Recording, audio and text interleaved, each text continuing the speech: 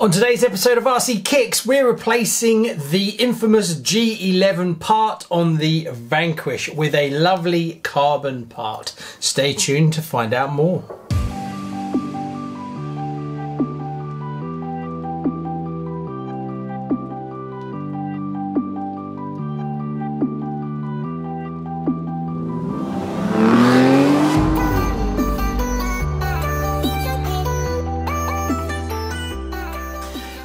Welcome to RCKicks. On today's show we're talking VQS and Vanquish, and particularly we are focusing on the G11 part, what was an infamous part for the Vanquish. So if you don't know, I'll go over a little bit of history about this part and what the issues were, and then we can talk about how the VQS has changed that slightly, and then some potential options to fix that problem.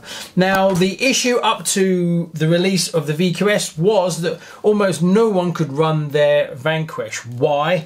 Well, this part at the back of the G11 part was super fragile.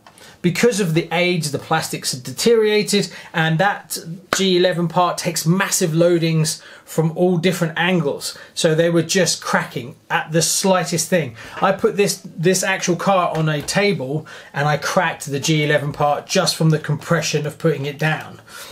So actually running it was becoming almost impossible, and the G11 parts, being that they hadn't been re-released, were becoming impossible to find and ridiculously expensive. So everyone stopped using them, even though it's a lovely car to drive. Skip forward a little bit, luckily the VQS was released and the G11 part hadn't been modified to the point you couldn't take one and put it in your VQS, which was great. So you could now run your old Vanquishes if you wanted to, if you can get the parts from the VQS. Now this sounds like it's a real win-win, everything's fixed. The problem is that the VQS was a very expensive kit and not many people bought them to break them. I guess it's because the kit was so expensive. When they actually looked at breaking the kit down, there wasn't that much margin on it, so a lot of people haven't really broke them down. I've been trying to get a few parts myself, and they're not as common as you think. At the moment you can pick up a VQS really easy. They're all over the place, and I get the feeling that they haven't sold as well because of the price of them, and people don't think they're real value for money. So yeah, so you can buy a kit, but getting parts is still really difficult. So sourcing a G11 is not as easy as you think, even today. So in another year or 2 years they'll be difficult again and you won't get one. So to come up with a solution for this permanently that you can do yourself and you'll never have to worry about it again, and you could take your car out and drive it around no problems whatsoever, is to go for something like this. Now this is work in progress, and as far as I know there's only 2 of these done so far. What it basically is a G11 part made in carbon. There's also an upright you can get as well. These are from Fiberlight. I'll put links in the description and I'll put some information below. This is something they're just starting on, but they only do the carbon bits. What they don't do is the hardware that you need to make this work. So what do you need? Well, if you're going to go with the carbon upright, you need to have these uprights from a Avante 2011. Now, as of this video, they are around and you can get them, so that's not too much of a problem from that point of view. The challenge comes with these little parts that you need. These are the bits that go underneath. Trying to find these from Tamiya, they're on a real back 2 to 3 months to get the bag that they're in. I'll put the description of all the parts you need in this video. But yeah, so getting those is really difficult. Now I've borrowed those from my brand new in box Avante 2011, but there is people that make these, so I'll put some information in the description. I'm getting some of these made, but for this video I wanted to do this video quickly. I wanted to make sure it all works and everything, so I've borrowed them from my one. What you can do, one thing that is nice if you want to do this, if you have a Vanquish that has a broken G11 where it's cracked, you can salvage the parts off of the bottom by slowly cutting them off. Then you don't need these parts. You can use the plastic ones on this, and that I would probably recommend being that how difficult those little tiny things are to get, and I'm pretty sure that they'll become more difficult to get as well. So that's what we're going to do today. Now, for the sake of this video, I'm going to fit this to my VQS. Why, instead of putting it into the Vanquish? Well, I haven't put this in for the first time yet, and there may be some teething issues and stuff like that. And my VQS is a lot stronger, obviously, because it's all new. So I would rather fit this to the VQS first, make sure I get everything dialed in as I want it, and then later on I will probably move it to the Vanquish, or I'll buy another one and then fit it to the Vanquish as well at the back. I haven't decided whether I'm going to use the upright or not. I got it anyway because while I was ordering this I might as well get that.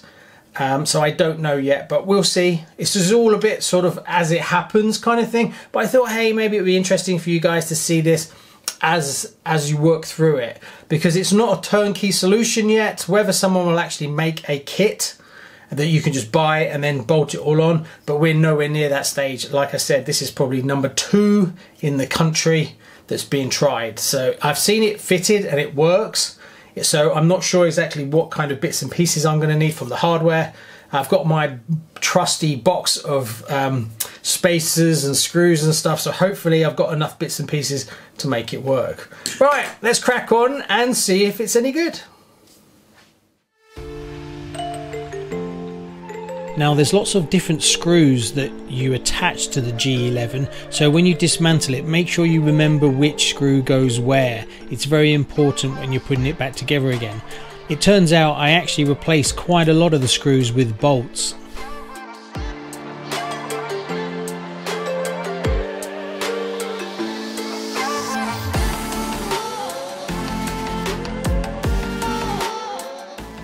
Going into this, I was concerned about using the upright. The upright is made of carbon, so it's much thinner than the plastic upright that comes in the kit. I was a bit concerned in regard to the dampers, how they would attach to the upright correctly. Would they lean back, or would I have to come up with some spacers to straighten them up? But in the end it turned out I could use the standard collars that came in the kit, so that part was actually quite easy. In hindsight, it was probably better not to attach the gear case cover until later on, as it gets in the way when you're messing around with the upright.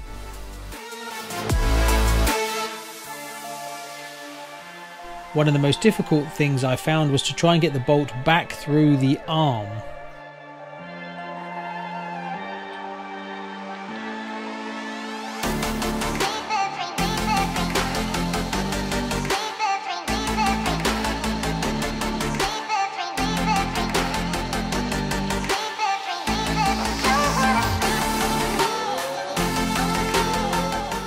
You need 3 hands for this part, as you need to keep the end of the dog bone in place while you're trying to push the bolt through the pivot ball.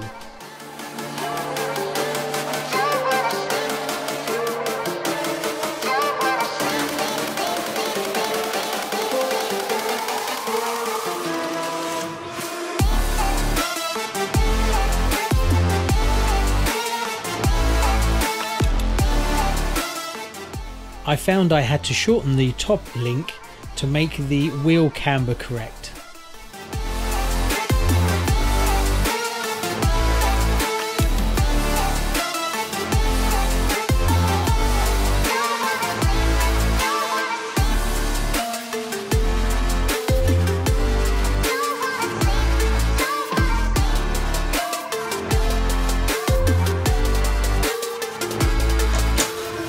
And there we go, all finished. What do I think? Oh, fantastic. Came out way better than I thought. It took me quite a while to get it done. And the main reason why it took so long is because I used the carbon upright, including all the bolts, the washers and things like that, because I want it to look factory and I want it to look standard. As well as both sides of the car, you're building up both sides, you need 2 of everything. So to hunt out and get everything you need to make it look like it was supposed to be like that is a real challenge. But I have to say, once it's done, you would not know that that wasn't stock. It worked brilliantly. Now, would I recommend this upgrade? Definitely. But there's a caveat. Now the caveat is this: because you can't buy off the shelf the pack of everything you need, including all the bolts, the washers and things like that, you have to have a trusty box of bits and pieces, and it has to be a good one as well, because there's lots of different lengths that you need. Especially this bit at the back here, you need this one that goes all the way through up, and you put a nut on it, whereas it's actually on this part here. So I used a piece of plastic tube, and then I screwed all the way through, and then I put a bolt on it, because that's not there. Because the carbon one doesn't have those bits and pieces, you kind of got to compensate for it a bit. So you've got to use your imagination. One thing I made a mistake on: the top upright arms go on the lower mount point, not the top one. I put them on the top one, and I was having problems with the anti-roll bar fouling, so I had to change that. But after faffing around, now I highly recommend someone out there needs to put together a kit for this, which means you basically buy the kit and it comes with everything you need, all the right bolts and things like that, because it is a lovely upgrade. I'm probably going to change the front to carbon, so I'll get onto Fiberlight and get the front one as well to match the back one. But you actually see it quite nicely here, so it looks really good. So it's one of those mods, once you've done it, it looks like it was supposed to be like that by Tamiya. So I'm really chuffed with that.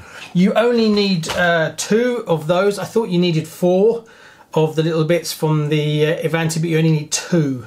But again, it needs someone to actually machine up all these parts to make it work, really, because I had to buy the upright and the G11 part from Fiberlight. Then I had to go on eBay and buy the uprights. Then I had to source the Avante parts, the 2 little things you needed from somewhere else. So, and then all the bolts and stuff like that I had myself, and I just happened to have that piece of plastic tubing at the back, which is the perfect length to replace that bit. So it's a lot of scavenging and a lot of messing around, but I can see someone putting that together as a kit and then just selling it, and they could do really well. So whether they will or not, I don't know, but I can highly recommend it. So I would say it's not for the entry-level person, not because it's difficult to fit, but you've got to have enough bits and pieces to scavenge all the bits you need. That's the key. But yes, lovely. Lovely, lovely, lovely. I'm really chuffed with that, really like it. It's nice when stuff turns out to be kind of factory looking when it's done, and there's no bodging or anything like that. So there you go, the modification of the G11 part on the VQS and Vanquish.